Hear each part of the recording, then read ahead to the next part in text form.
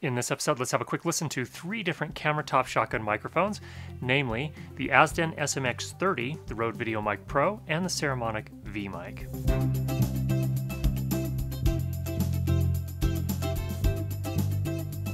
Camera top shotgun microphones have become extraordinarily popular. They're very convenient, they're fairly reasonably priced, and you can improve the quality of your audio quite nicely. Now, we've talked a lot about microphone placement with these microphones, and honestly, in this particular case, for example, I am using the Azden SMX-30, which is boomed right above me right here. Again, probably about 60 centimeters from my mouth. That's how you're going to get the best sound. Can you use them on top of the camera as well? Of course you can. They are going to pick up a lot more ambiance that way. Let's give you some audio comparisons of those 3 microphones, at least with my voice. A biased sample, of course, but we'll do that with the mic placed up close like this. We'll also turn the high-pass filter on, and we'll talk about high-pass filters a little bit more in a future episode, and then we'll also put them on top of the camera and let you compare how those sound. Full disclosure, all 3 of these microphones were provided to me at no charge from their respective manufacturers. I'm not being paid by any of these manufacturers to do these reviews, aside from them providing the free microphone. So first up, we have the Azden SMX-30. This is a new microphone from Azden. It's kind of interesting. It is not only a mono shotgun style microphone, short shotgun, but it's also a stereo mic. So you can use it to sort of capture ambiance if you want to do that as well. So kind of a little bit more versatile. In this case, I'm recording with the gain level set to 0. The options again on this are -10 or +20 or 0. This is kind of its unity gain, if you will, kind of the default setting. I have the input level set to -6 dB on the Panasonic GH4. The mic is mounted just here, just out of frame. Next up, we have the RODE VideoMic Pro. This is the version that was redesigned by RODE in 2015. It has a different shock mount and a new capsule. It's otherwise very similar to the original version. Very popular mic. This is probably RODE's best-selling mic, from my understanding, and it's a very good choice in a lot of ways. So this is what that sounds like with the high-pass filter turned off, with the gain set to 0 dB.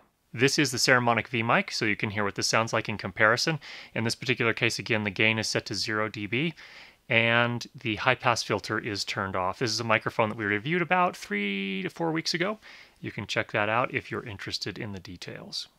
We are back to the Azden SMX-30. In this particular case, again, gain is still set to 0. The difference in this case is we're using the high-pass filter. High-pass filters are something you would typically want to use when you want to avoid picking up any sort of interference that is either really low frequency, like a hum from an air conditioner or forced air heating, something like that.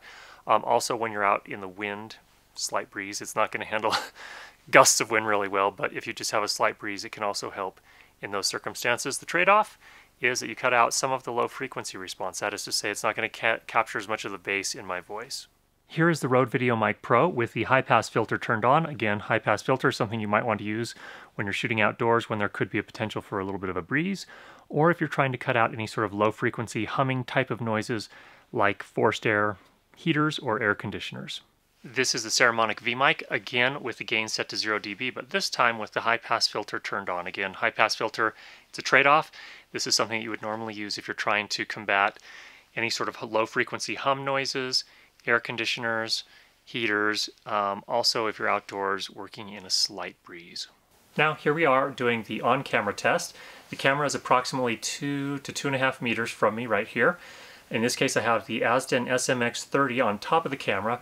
I have the gain level set to +20 dB on the microphone and -6 dB on the Panasonic GH4 for comparison. This is the RODE VideoMic Pro. In this case, the camera is about 2.5 meters from me. The microphone is on top of the camera. This is to give you a sense for how much room ambiance it picks up when you're operating in that sort of distance from the camera or from your talent.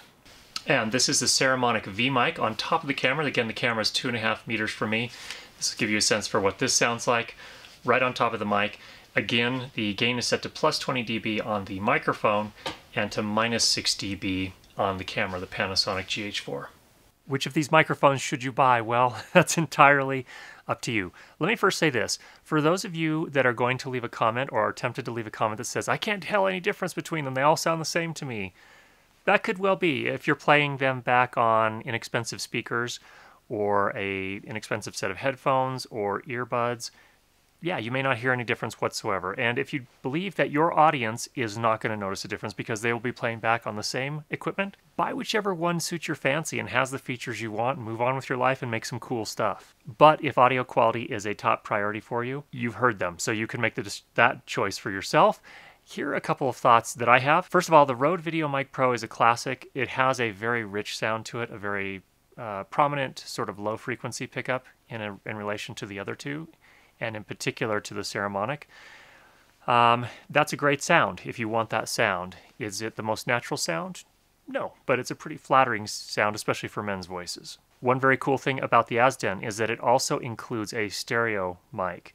So not only do you have the mono shotgun microphone for dialogue, you also have a stereo mic that can be very useful if you're trying to pick up ambiance. So if you're shooting outdoors and maybe you want to pick up the sounds of the birds chirping or whatever the environment may have in store for that particular shoot, you can do that. That makes it a very versatile mic.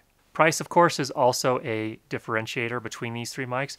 Go ahead and check the current prices down below. We have links to all three of them. And there you go. There are some thoughts and some examples with those three shotgun microphones. I hope that's helpful for you. Go ahead and leave any questions you have down below. Also, we have not done a full review on the Azden. So if you're interested in that, go ahead and leave a comment along those lines down below. Thanks for checking out this episode.